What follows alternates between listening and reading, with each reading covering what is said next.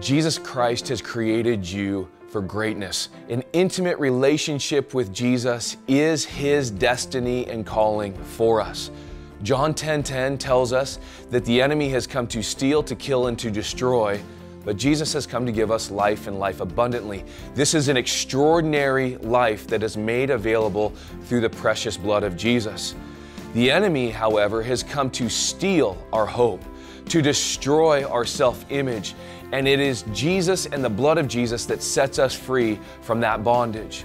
Through Freedom Immersions, we explore past disappointments and hurts that are still holding us in bondage today.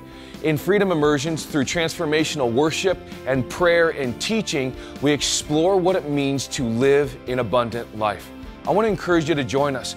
Join us as we seek His face, and join us as we are conformed into His image by having the sin that so easily entangles us to be cut off. I hope you join us.